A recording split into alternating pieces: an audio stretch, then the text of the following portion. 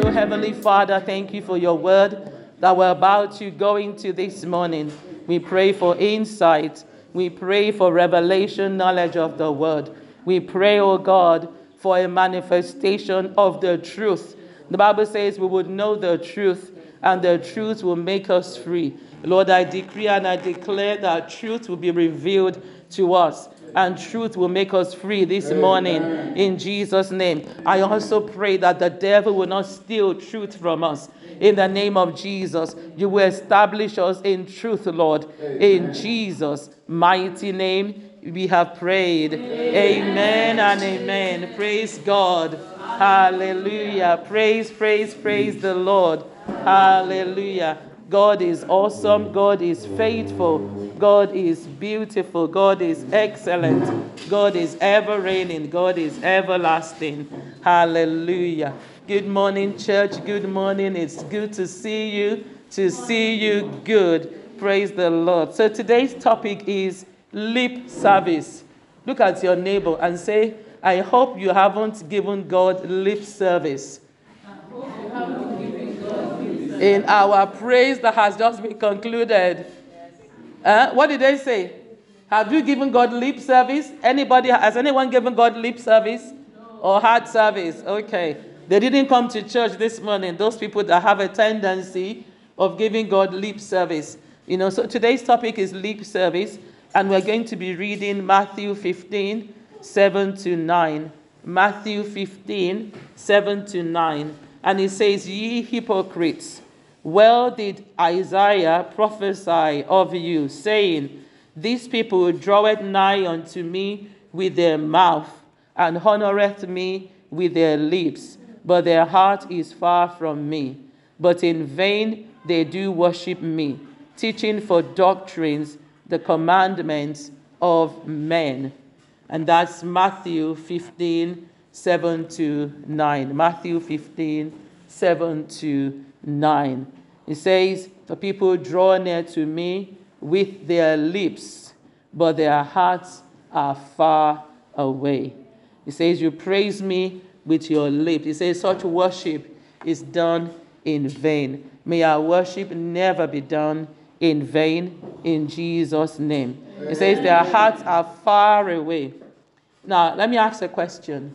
Have you ever had maybe a heart-to-heart conversation? You're pouring out your heart to somebody, only to discover that they are miles away. Has anyone ever done that? You're really having a deep, is it just me? You're having a deep conversation with them, and in fact, the next thing they did was yawn. How does that make you feel? Terrible. That you have just, wasted your words. You've just wasted the words. Now, imagine that. The same way we feel when I'm talking to somebody and they're clearly not interested in what I'm saying. Do you understand? The same way also when we go to God and we're saying words, or God is speaking to us and our heart is not in it. And we're saying words and it's not coming from our heart. And we're not concentrating and we're not into it. Nobody likes to have a conversation with somebody whose heart is far away. Someone said someone is an ardent fan of football and their club is playing. And you ask them any question. The answer they give you at that time may not be the correct one because they just want you out of their face. We can't do that with God either. He says, when you praise me, let your heart be connected with what you're doing. What is wrong with lip service? Why is lip service such a bad thing? Why is it that when what we are saying does not connect with our lifestyle or connect with what is going on in our heart, why is it such a bad thing? So I went to the dictionary and I looked up the meaning of the word lip service. So it's actually a word in the dictionary. It says support for someone or something that is expressed by someone in words, but that is not shown in that person's actions. Yeah? Support for someone or something that is expressed in words by someone, but is not shown in their actions. So if I say, I respect you, but I don't actually do the things that suggest I respect you. Do you understand? I say I respect, so my words don't mean anything. It is my actions that mean something. So God isn't so much just interested in our words. He's interested in the actions that follow those words, because that is what proves the legitimacy of those words that we have spoken. Does that make sense? So when we are offering praise to God, God says, I don't just want what your lips are muttering. Of course, nobody's going to stand in front of the church when it's time for praise and say, God, I don't like you. God, I'm really angry with you. People are not going to do that. Do you understand? Even though inside of them, they may be feeling that way. And God says, no, don't just pay me lip service. Let it come from a genuine heart. Praise the name of the Lord. Hallelujah. Someone said, talk is cheap. Talk is cheap. Actions are determined by what's in our heart. What a man is going to do is an overflow of what's inside his heart. And then the question I have is, do your actions align with the words that you are speaking? So when I say praise God, am I really praising God in my heart? Is my action really suggesting that I'm praising God? The scripture that we've just read is a reminder that prayer and praise have to come out of a heart that is in tune with God. That is the kind of prayer and praise God accepts. And that's why sometimes we wonder, God says pray, and then we'll have. But sometimes we pray, and we don't have. And we wonder, why is it that I've been praying and I don't have? We need to ask ourselves, is my heart tuned with God? Do you understand? This prayer, where is it coming from? This praise, where is it coming from? It's very, very important. Otherwise, the prayer and the praise will become invalid if that heart is not tuned with God. So who was Jesus speaking to in this text? He was referring to the religious Jewish leaders of his days, and he called them hypocrites because what their lips were saying was a clear contradiction to their actions, which was a reflection of what was inside their heart. So the true state of their heart was reflected not by what they were saying, but by what they were doing. The Bible said they would instruct people to do so many things, but they themselves won't even lift a finger. They will instruct people, maybe pray fast, but they themselves won't even do any of those things. The Bible calls them hypocrites. And if you look at the definition of hypocrite is actor. Someone is acting. I pray that all that we do before God will not be seen as mere acting. Amen. Amen. And it's a good place to say a big amen. Amen. That will be genuine. Because when you see actors, you don't take them seriously. When you're watching a film and somebody dies, do you cry crazily? In the film they have died. No, because it's a movie, you know that they're acting. You will see them in another movie when they're alive. or some of the movies that they do now, the person will come back alive in the next series, and then they will concoct a story as to how the person didn't really die. Do you understand? So they are actors. So you don't believe anything they are acting. You don't go and say you want to take a morning leave because James Bond died in season 1. Because you know that in season 2 he's going to come back to life again. So they are actors, and maybe not be seen as actors in what we do in Jesus' name. Amen. So even though Jesus was referring to the Jewish leaders of his time, it's also applicable to us that we are not guilty of the same offense that they were guilty of. And so Jeremiah 29:13 says, "And ye seek me, and ye shall seek me and find me, when ye search for me with all your heart." Not with just your lips. When you search for me with all your heart, you will find me. That's what the Bible says. Ezekiel 33 verse 31.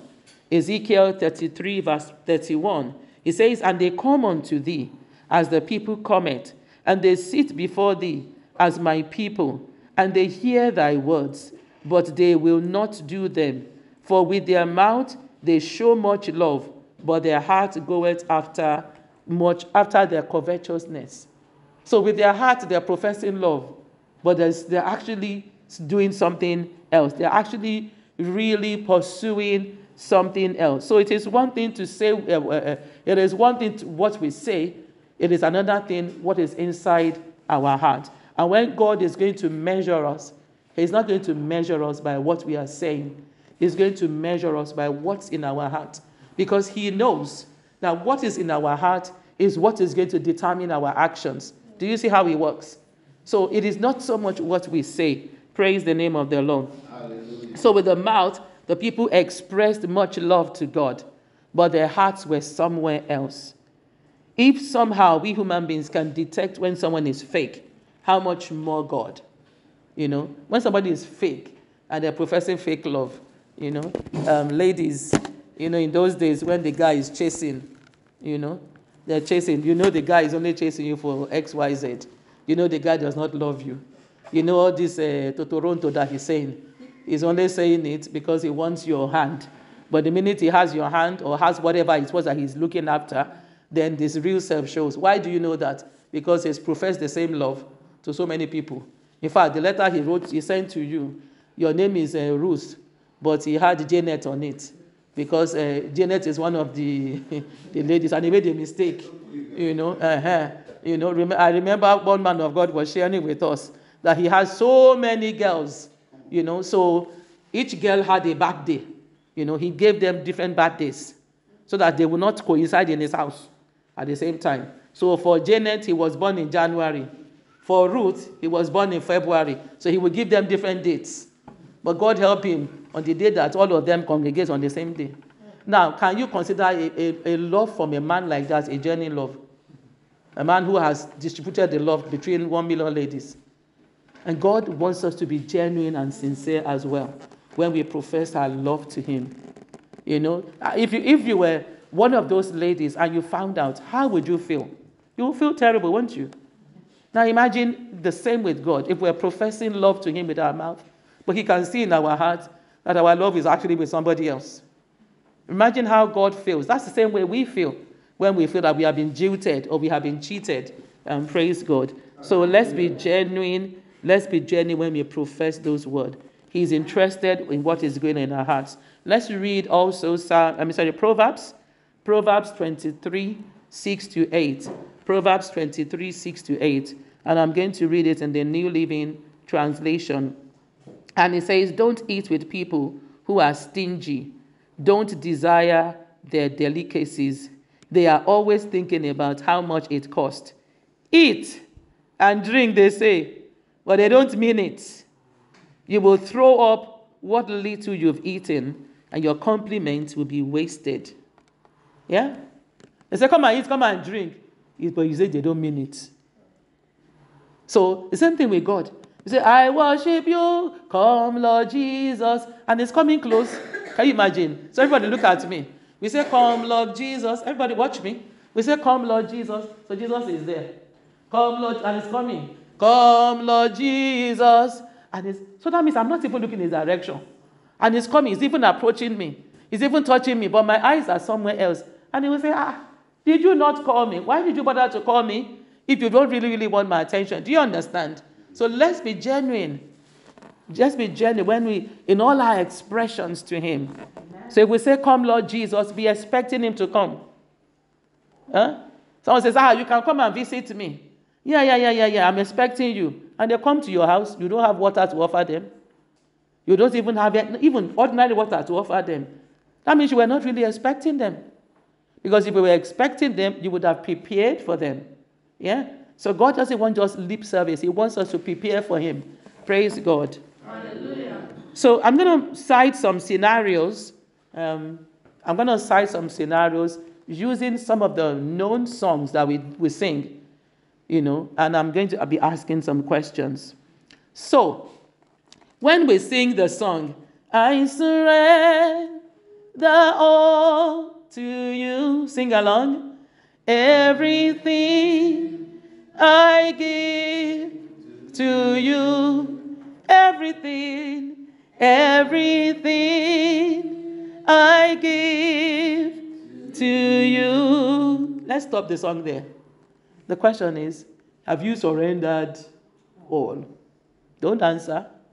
Answer inside yourself. Have you genuinely surrendered all? Last year we say I surrender all. 2 years ago, We say, I surrender all. But you still haven't surrendered. You know that time is not really in God's hands. It's your time. You know that money. God, I have surrendered everything. No, I surrendered my heart. But you see that money, it's still in my hand. When we come to God and we sing a song like that, the angels will just be laughing and say, really? This one? Singing, I surrender all? Wow. Wow. Have we really surrendered all? Romans 12:1 says, I beseech you therefore, brethren, by the mercy of God, that you present your bodies a living sacrifice, holy, acceptable unto God, which is your reasonable service. That's how what we say no longer is lip service and is genuine. If we're not doing what Romans 12:1 tells us, total surrender is what God is asking for. And that's my appeal to us today. Total surrender. 1 Corinthians 4:7. 1 Corinthians 4:7 says, for who maketh thee to differ from another? And what hast thou that thou didst not receive? Now, if thou received it, why dost thou glory as though thou hast not received it? There's nothing we have that we haven't received. So it shouldn't be too difficult to give it back to the one who gave it to us in the first place. So that's the first song. Let's carry on in that song. It says, withholding nothing, withholding nothing. Sing along. Withholding nothing, withholding nothing. I give you all of me. I give you all of me. I give you all of me. I give you all of me. Is it true that you have withheld nothing? Is it true that there isn't anything that you have withholden from God? And I think a message like this is a message of reflection. Because we sing these songs, and there's nothing wrong with singing this song. We just need to go a step further and make sure we really mean it. When we stand before God, can we actually say, God, I am withholding nothing? Can we say that? I am withholding nothing. Can we say that I give you all of me? You really? God will say, okay, I'm asking for that one. And say, hey, God, but I give you, but not that one. God is asking. So when we sing that song, let's go back. Or maybe not go back, maybe go a step further and begin to put things in place so that that song will be true and not a lie. Another song that we always sing, I have decided to follow Jesus. I have decided to follow Jesus. I have decided to follow Jesus. No turning back, no turning back. How determined are we not to go back? Yeah? How determined? And what measures have we put in place to ensure that we don't go back? Because if you don't put measures in place to ensure that you don't go back, you will go back. Yeah? So I was reading a book, and the lady was talking about how God called her to ministry. And then she said she used to be into sales, and God called her into ministry. And then she went to her manager and said to him, please release me. Anyway, the guy released her. And then she said to God, oh yes, okay, Lord, what next? I have obeyed you. And God said, no, you haven't completely obeyed me. Because there's still a breach. You still have your certificates. You still have the accolades you have acquired as an expertise, as an expert salesperson.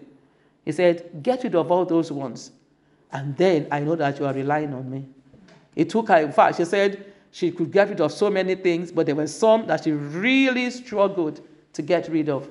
But until she got rid of that, that was when God now said to her, now you are serious and you want to follow me. Remember the scripture about Elisha. The Bible said the yoke of oxen, all the equipment, all the things in that business, he gave it away. Yeah?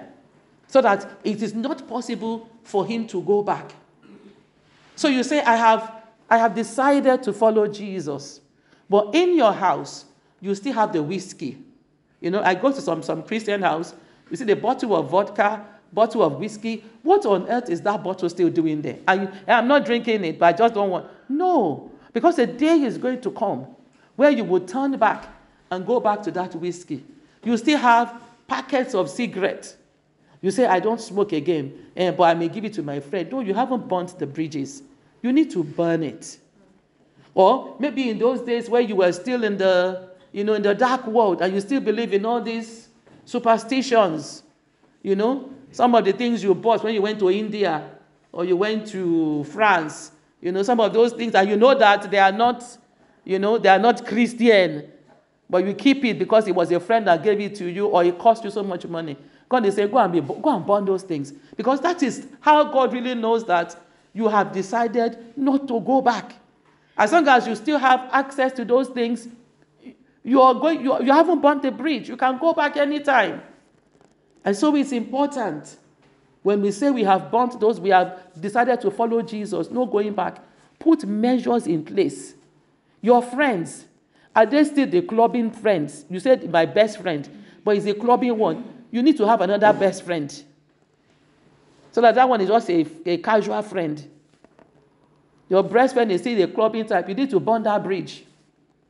Because one day, that best friend will drag you to that place. Am I making sense? Yes. Yeah? So let's be real. Let it not just be lip service. Praise God. Hallelujah. So I'm just speaking on some of the songs we do, because I know we know them very well. Okay, so another song. I give myself away. Sing along with me. I give myself away so you can use me. I give myself away. I want to hear you loud and clear. I can't hear you. I give myself away so you can use me. When was the last time you allowed God to use you? Yeah? When was the last time you allowed God to use you? You see a beggar man coming, and you know that he's going to beg for money. So what do? You quickly cross the road to the other side. You say, I don't have that time. You see someone in need, or maybe you even see a need in the house of God. When was the last time you volunteered to do anything in the house of God? Even without being told to do so. Or even when you're told to do something, you are the type that's always giving excuses. I can't. And to be honest with you, a lot of the I can't is I won't. We call it I can't, but really when you check it, is I won't. Because the capacity to do it, is there. So let's be genuine in our words and expressions to God. I give myself away, not so I can sit on the chair and do nothing. So if you're in the house of God, and you are not doing anything, today, let today be the last day.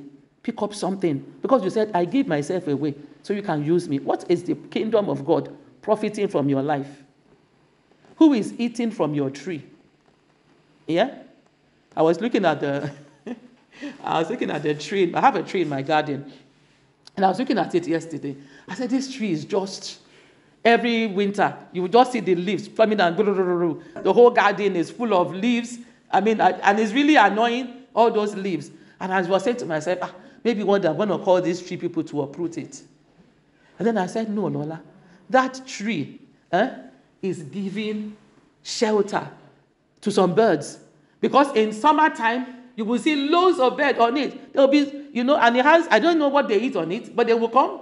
They seem to find something to eat on that tree. Not that I am eating anything from it. So even that can be a blessing to somebody. So who is eating from your tree? Do you understand me? Because when we get to heaven, God will say, you sang the song, oh, I give myself away so you can use me. He said, 2 years ago you sang it. I'm still not using you. 1 year ago, in fact, today you still sang it. I'm not. So please, find something to do. Even if all you do in church is pack chairs. Even if all you do in church is welcome somebody. Even if all you do in church is, okay, when it's time, I will serve tea and coffee. Even if all you do in church is welcome the new people, make sure they are comfortable. Even if all you do is, Pastor, all the new people, can I join follow-up team? Can I begin to make phone calls to them, check on them, make sure they're fine? For instance, today, there are some people that are not in church. Pastor, do you mind if I just phone them, check on them, make sure? Do you understand? There's always something to do in the house of God. There's a lot of work. So if you're singing this song, so you can use me, and God is waiting, I've been waiting, no? I want to use you, but you need to make yourself available for God to use you. Am I making sense this morning? Yes. Yeah? All right. Okay, so let's go to another song. Every praise is to our God. Sing along. Every word of worship with one accord. Every praise, every praise, every praise is to our God. One more time. Da, da, da, da. Every praise is to our God. Every word of worship with one accord. Every praise, every praise, every praise, every praise is to our God. Are we secretly giving praise to something else or someone else? You know, sometimes some people come out and share testimonies. I wonder who the glory is actually going to. Is the every praise going to God? Because the truth of the matter is that God knows who you're really praising. Is it the man of God or the woman of God or the God of the woman or the God of the man that you're praising? Am I making sense? Because sometimes when we share our testimonies, we put honor in the place where honor, and I'm not saying don't appreciate men and women of God, but you know there's a way you say it that, in fact, in the eyes of God, it would seem like it was a man of God, woman of God that did it, or the bank that did it, or the auntie or the uncle that did it. Yes, God is going to use individuals, but please remember, if God did not put it in their heart to do it, if God did not give them the resources to do it, they still won't be able to do it. Amen. If they may have the resources, it may not be in their heart. They won't do it. It may be in their hearts. They may not have the resources. They won't do it. So at the end of the day, who is the glory due to? It's due to God. To a man, you will say thank you. So Juliet blesses me. Thank you, Juliet. I praise God for your life. I thank God for blessing you and making me a blessing. Making you a blessing to me. Do you see what I've just done? So I have said, of course, it will be impolite for someone to give you something and say, give God the glory. I mean, some people will bless me, and I will say thank you. They will say, I say, no. I still have to thank you because you've done something, but I will now still give all the glory back to God for enabling you to be a blessing in my life. Does that make sense? Yes. So that when we are singing this song, every praise is to our God. Let's mean it. Let's not give praise to something or someone or to ourselves. I really studied hard. I studied hard. There are many people who study. How many of us have been students before? How many people you studied hard and you hardly remembered anything? But you studied hard, but hardly remembered anything. Am I lying? I've shared with you before. I went into an exam hall. I could not spell which. WHICH. I could not spell it. I wrote down wish, WISH. In fact, I even wrote down which, WIT. And you just know that it's not correct. You know what I had to do eventually? I crossed the whole sentence out and then wrote another sentence that did not require the use of the word which. That is even just a word. Not even the science, not even the technology. Can you imagine? So when you go to exams and you read and you pass, please do not give the glory to your brain. Give it to the God who has still ensured your brain is functioning. Amen. Yeah. And thank God that your script did not go missing. That's another one. And thank God that the examiner woke up on the right side of the bed on the day he was marking your script. Do you think parents pray for your children? Because if the teacher or the examiner wakes up on the wrong side of the bed, maybe a slight mistake that they make that he could just overlook. There's some errors and that this person knows, but if he woke up, maybe he fought with his wife or husband that morning. Say, what nonsense is this? Cross the whole thing. It happens. If you know teachers, ask them. They will tell you that some days they're just angry with every student, with every report, with everybody. What nonsense? Is this what I taught you? I used to have a lecturer who was fixated by the spelling of separated. Because we all used to write separated as S-E-P-E. She used to get really angry. She can almost fail you.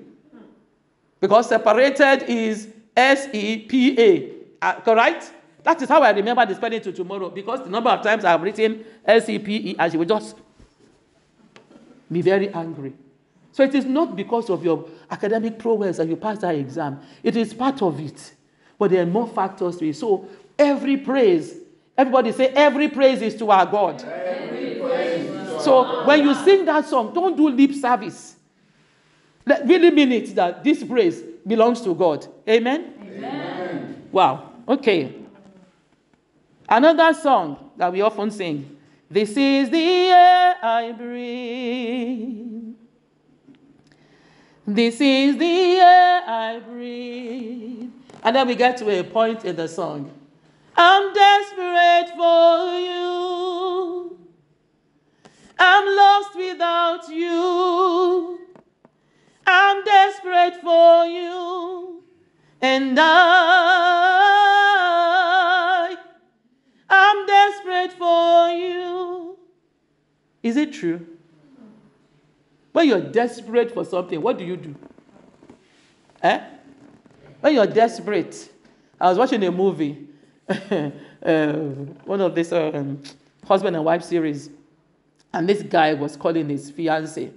But of course, his fiancée was on a phone call to another guy who's trying to woo her.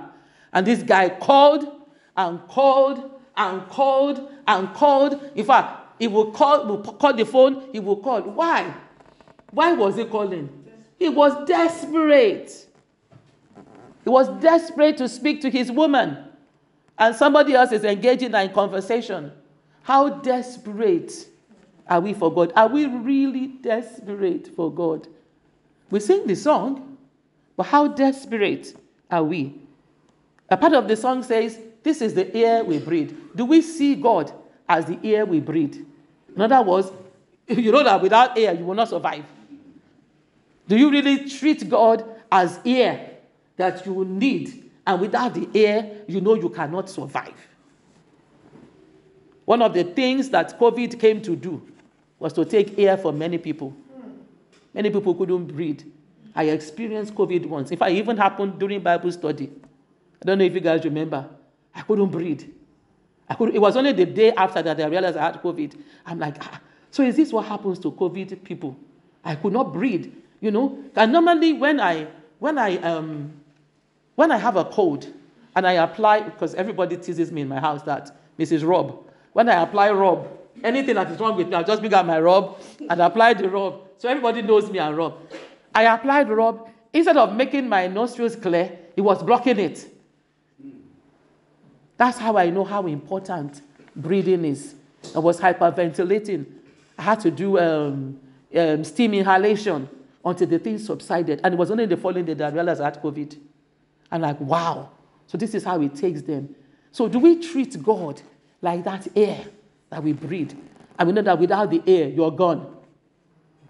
If after a while air does not go into the brain, into the lungs, everything begins to pack up. How desperate are we, God? Are we really desperate? Do we value him like the air that we breathe? And then one final song that we all sing, and we sing it in our church too. I am a friend of God. Everybody saying, I am a friend of God.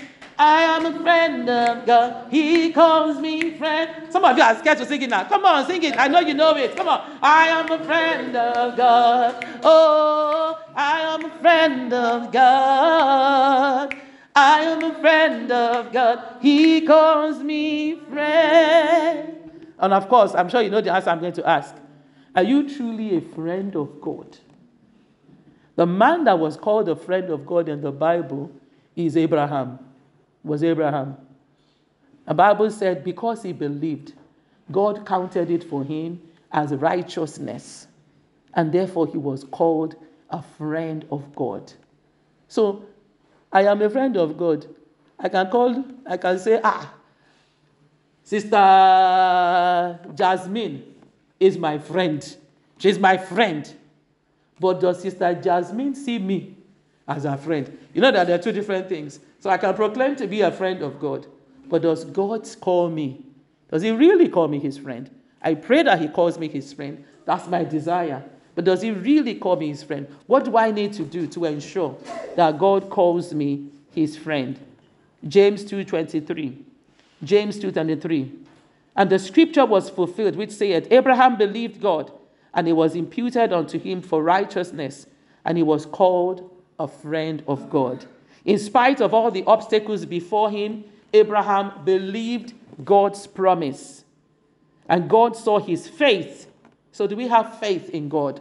And credited this faith as righteousness. Do you still have faith in God in the face of opposition?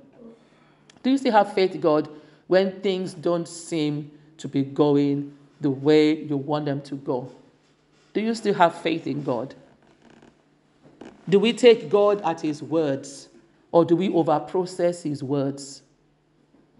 We must get to a place where we learn to take God at his words. So I'm not saying stop singing these songs. I mean, we sing it. I'm still singing them. But now I'm just going to go a step further to pause, to think, to reflect, and then to genuinely appreciate God. Does that make sense? Yeah? So we're going to pause, we're going to think, and we're going to genuinely appreciate God. We won't do lip service again. The psalmist says, 7 times a day I will praise thee because of your righteous judgments. I want us to, I was listening to a message, and the man of God was saying, how can you praise God 7 times a day? He said you can praise him when you wake up in the morning. You can praise him when you're about to have your breakfast, if you eat breakfast. You can praise him at tea time, that tea time between breakfast and lunch. And then you can praise him at lunchtime. And then the second tea time of the day, between lunch and dinner, you can praise him. And at dinner time, you can praise him. And when you're about to go to bed, you can praise him. What does that simply mean? It means make a habit of praising God. Because the more you do it, the more genuine you're going to become. Because it becomes not just something you do because we're in church and there's some song going on, but something that has become a lifestyle. So someone said, instead of thanksgiving, be thanks living. Yeah? Rather than thanksgiving, which is occasional, be thanks living. In other words, we make thanks, praise, worship a lifestyle. Let's rise up to our feet. Praise God. Praise God. I want you to just lift up your voice and begin to exalt the name of the Lord. Remembering everything I have said, make sure it is genuine. Make sure it is not lip service. If it is only one word you can utter in appreciation to God, go ahead and offer him. Thank God. Say, Father, thank you, Lord. Remember, I said you can thank him in the morning. So some suggestions of how we can thank him. Thank him for victory over the battles of the night. Thank him for miracles of sleeping and waking up. That is something you can genuinely be thankful to God for. Thank him that while you were sleeping, he was watching over you. Thank him for his breath in your lungs. Thank him for a new lease of life. Thank you for his divine visitation. Some suggestions of the things we can use to thank God. But you know what God has done for you. Lift up your voice and thank him. Lift up your voice and praise him. Remember, we are not doing lip service. So let your heart and your mind be here. Be in what you are saying. Father, we thank you for the miracle of sleeping and waking up. Thank you for guarding us throughout the periods of the night. Thank you for waking us up. Thank you for your breath in our lungs. Thank you that whilst we were sleeping, you were watching over us. Thank you, Lord, for a new lease of life. Thank you for your divine visitation. Thank you for food on our table. Thank you for food in our store. Thank you for daily provision. Thank you for the gift of salvation. Thank you, Lord, for appetite for food. Thank you that we can eat. Thank you that we can chew our food. Thank you we can swallow our food. Thank you we can digest our food. Thank you we can assimilate our food. Thank you, oh God. Thank you for all hurdles we overcome. Thank you, Lord, for your goodness. Thank you for lessons we learn, oh God. Thank you, Lord, for your divine presence. Thank you for open heaven. Thank you for the gift of life. Thank you, Lord. Thank you, Lord. Father, we enter to your gates this day with thanksgiving in our hearts. We come into your courts with praise. We are thankful and we bless your holy name. Thank you for the gift of family. Thank you for your church. Thank you, Lord, for our nation. Thank you, Lord. Thank you, Lord. Thank you, Lord. Thank you, Lord. Thank you, Lord. And say, Father, from now onwards, help me to give you genuine praise, oh God. Genuine praise, oh God. So that when I sing these songs, oh God, I can be genuine, oh God. I surrender all, oh God. I surrender all, oh God. And help me, oh God. Those things I have withheld from you, I release them. Help me, Lord, never to hold back, oh God. Help me never to turn back, oh God. In the name of Jesus, I give myself away, Lord. Use me, use me, use me. Every praise is indeed to you, God. It is not to man. Every praise is to you, Lord. In the name of Jesus, you are the air I breathe. Father, the grace to be desperate for you. Father God, release upon me. Help me, Lord. Help me to now, from now onwards, see you as the air I breathe, oh God. In the name of Jesus, help me to see you as the air I breathe. Help me to genuinely be your friend. In the name of Jesus, help me, oh God, that my worship, my praise, my thanksgiving will be genuine. It won't be lip service. In Jesus' mighty name, we have prayed. Lift up your two hands to the Lord. Heavenly Father, thank you. Thank you for the word we have heard this morning. That if we're really to be true with ourselves, all of us are guilty of lip service. Because sometimes we do things, it almost becomes second nature. We're just doing it. We're not even thinking about what we're doing. We are sorry for any time we have paid lip service and we have not been genuine and we have been hypocritical. We have been acting. Have mercy upon us. From now onwards, we throw away all our acting garments. Father God, we throw away all our acting experience and we just want to come, just as we are, as little children before you. Genuine, sincere. So that, Lord, every time we open our mouth and speak, it will be a reflection of what is in our heart and it will be a reflection of our actions in the name of Jesus. Father, help us. We know it is difficult. There's so many distractions. Say, Father, help me to overcome distractions. Say, Lord, help me to overcome distractions. Help me, Lord, to overcome distractions. Help us, Lord, to overcome distractions. In Jesus' mighty name, we have prayed. Amen. Let somebody shout hallelujah. Hallelujah. Praise God.